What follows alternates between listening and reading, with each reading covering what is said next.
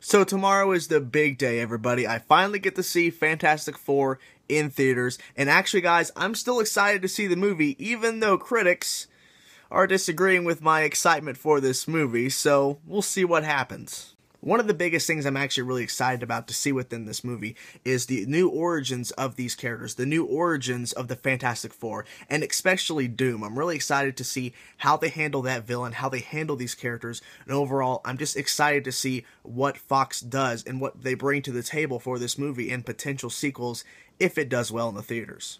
I know a couple of you are probably either thinking or typing out in the comments right now saying, but it sucks. Did you hear all the critics and all this other crap? Did you hear about the behind-the-scenes stuff? Did you hear about the reshoots? Did you hear about all this stuff that's negative for the movie?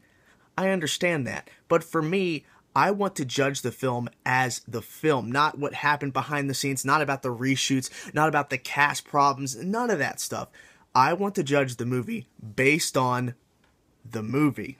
After I watch the movie on Thursday, on Friday, the very next day, I will be uploading my non-spoiler review for Fantastic Four. Then on Saturday, for my podcast, either the whole entire podcast or part of it on Saturday, will be talking about spoiler talk for Fantastic Four. So you'll be able to hear my non-spoiler and then my spoiler review on Friday and then Saturday. So there's that. So there you have it, guys. Are you guys excited to see Fantastic Four? Are you going to skip it? You're going to go see it opening weekend? Let me know in the comment section below. Let me know your expectations for Fantastic Four. If you're excited or not, either or, it doesn't matter. I'm curious to hear your guys' opinions. Thank you guys for watching my quick little video. See you guys soon.